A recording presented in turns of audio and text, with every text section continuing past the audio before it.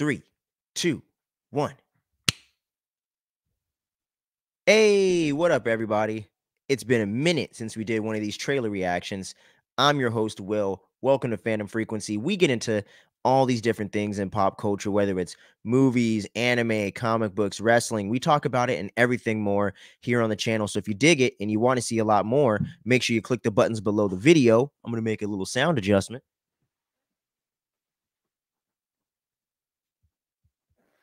All right.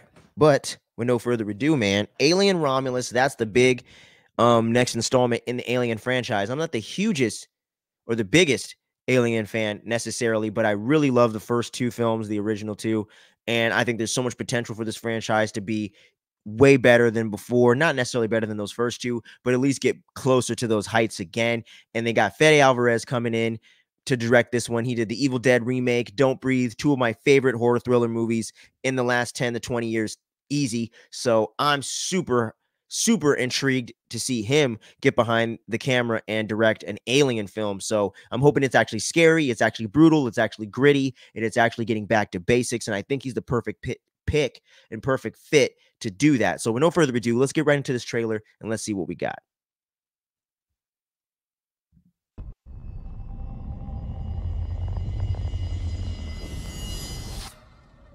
Yeah, Fede Alvarez, baby. Hell yeah.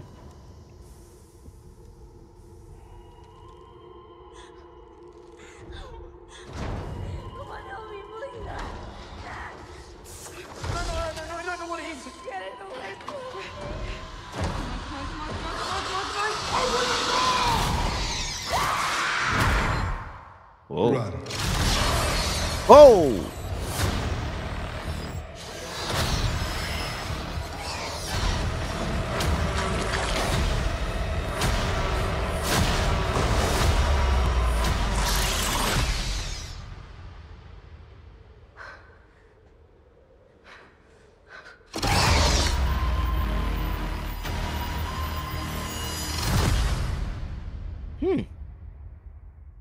August 16th.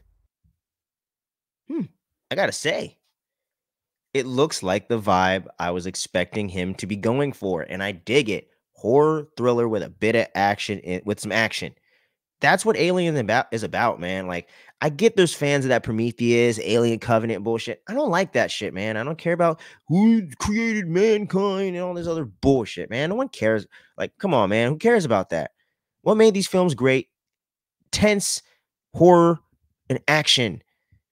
Being stuck with some fucked up creature on a spaceship in the middle of nowhere in space, no one can hear you scream.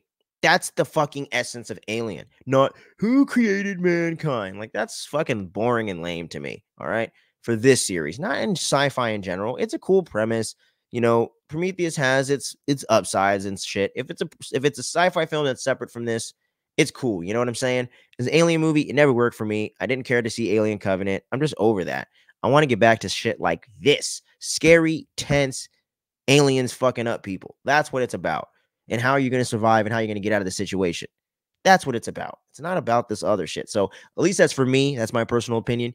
I would love to hear what you all have to think about it. Do you want more horror? Do you want to get back to in space? No one can hear you scream. Or do you want to know about ponder the questions of who created mankind and all that bullshit? So you let me know if you're into that or if you're more in my side of things. Let's keep it simple. Let's get back to what actually makes the series cool.